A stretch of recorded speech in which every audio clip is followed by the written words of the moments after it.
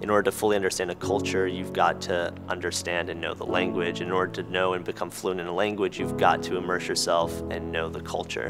And once you put those things together, it opens the door to relationships. It was a blast to work with Truett. He's really taken advantage of a lot of things on campus. He's thrown himself into his studies in linguistics.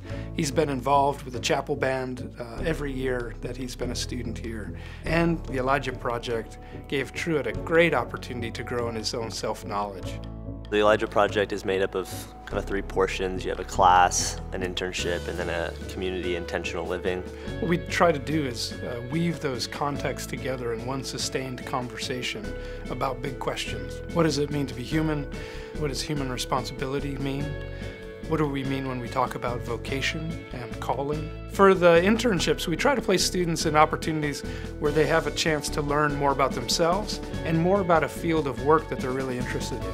The internship, I worked in Australia studying an Aboriginal language and working on revitalizing and documenting it.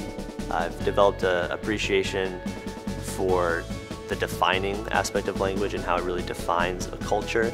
It really helped solidify my identity as a person and just really trusting in God's provision. You know, the deepest transformations in a human life are very time intensive. They require attention and space for a student to engage the questions that matter, and it often involves a relationship with a faculty or a mentor who can walk alongside them, investing time and attention. For me, I've been blessed by the relationship that faculty and students have here on campus.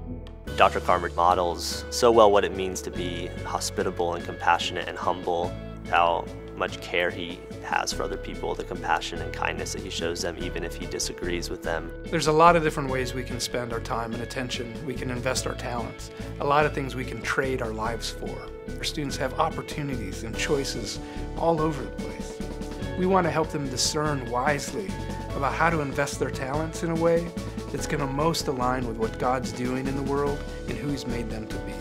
Being here at Gordon has really prepared me for the future to interact with people different from myself as well as different cultures and different languages. I'm glad I went to Gordon.